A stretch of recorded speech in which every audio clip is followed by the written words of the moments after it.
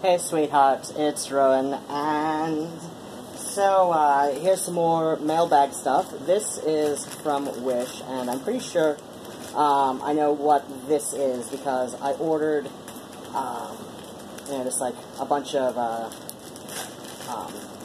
crystals for various pagan things, and so this is probably one of the things that I thought the patches were in the other thing, and oh, this is not the one I thought it was, but it is one of them. So okay, this is a little tumbled, but not so much. This would be lapis lazuli. How light this is, if this were going to be in jewelry, they would probably classify this as denim lapis. Oh yeah, especially this one, because it's fairly light. If like I said, for jewelry, I mean it's the same stone. Oh, what's this? Oh, this is a lazuli here. The rest of these, like I said, oh wait, no, there's another one. So, okay, this was sold by weight. So, let's see, we've got two, here's the other one. So, we've got two little bright blue ones. So, for jewelry, they classify the, hi, Phoebe. They call the lighter blue ones, denim lapis in jewelry. But, for like crystal energy sort of properties, it should be the same.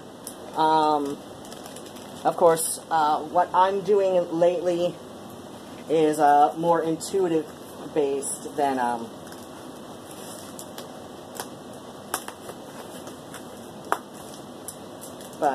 and this, I'm sure some might recognize what this flat looks like.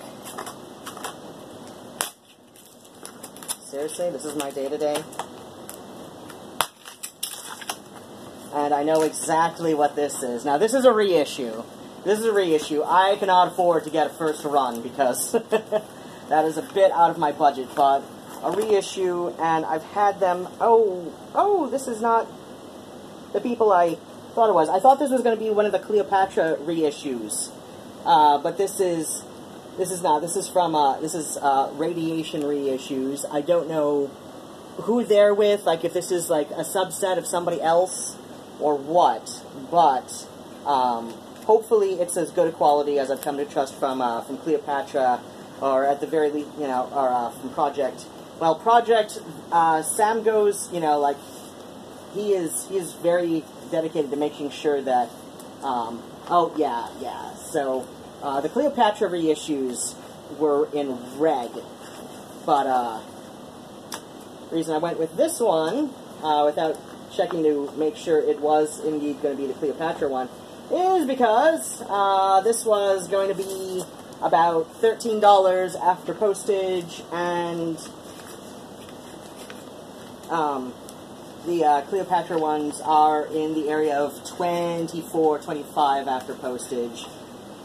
So, so it looks like this one was pressed as a record store day promotion, and it looks like it's number 336 maybe out of 500 for that. So, okay, this is just single-sided. Yeah, it's got the reissue of the lyric sheet as well in here, and so it looks like that is my mail for today.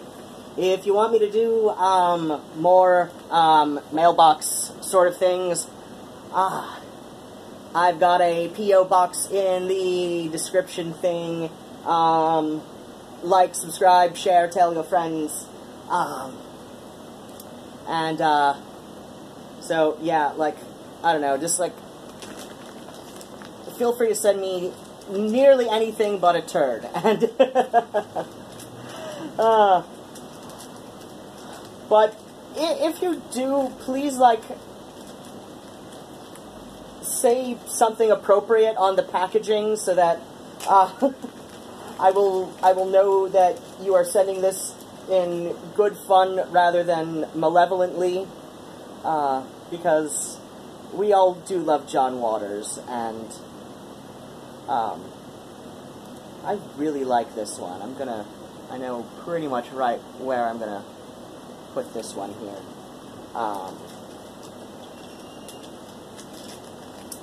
Hello, Phoebe. Hello. Oh, we love Miss Phoebe. And it is lunchtime for me. And Miss Phoebe's gonna go find some kibbles. Oh, yes, she is. Oh, yes, she is. Oh, we love Phoebe. Yeah. Yes, we do. And I'm gonna put my records away and go make some lunch. And I don't know. Hopefully, going out tonight, I would like to be able to change my clothes and everything before the last bus that makes going out worth it. If not, I will probably just, like, I don't know, I'll probably get dressed and then realize that it's too late to go out, and then, like, post pictures up on Instagram and anything anyway. So, yeah, all the things in the description box. I checked out a Korg Juno keyboard. Oh, wait, no. Is that a Korg? I don't know. I've got a couple different keyboards. Well, one's a keytar, technically. But I've got a really nice Juno keyboard out from the library for the week, in addition to a couple other things. And